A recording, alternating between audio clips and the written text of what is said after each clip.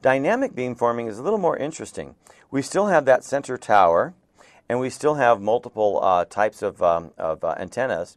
But what we're trying to do here, which by the way it says is focusing the RF energy in a specific direction and in a particular shape. So what it's doing is instead of having all of the antennas working at the same time, like it did with static beamforming, or the dynamic beamforming, is that we're going to change the direction of the radiation pattern frame by frame. In other words, if I've got one antenna sending out a signal, it might be doing it because it determined that there was a receiver out there who wanted to hear that.